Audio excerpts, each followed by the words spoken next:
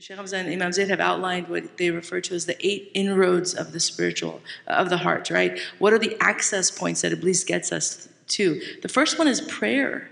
Because if we're not vigilant about our prayer, then, obviously he's going to come in.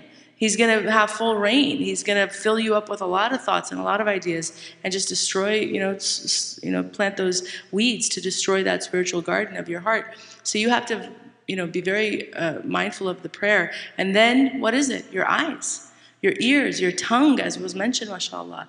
All of the beautiful reminders we heard today. Your hands, your feet, your private areas, your stomach, all of these are inroads. That's how Iblis gets to us. So if you don't know how to, be vigilant, how to guard those, you don't understand spiritual diseases, then yes, we're going to unfortunately accumulate disease the same way a person who doesn't watch their diet, who doesn't exercise, who isn't mindful of their time, starts to accumulate physical diseases. So it's all very, very similar.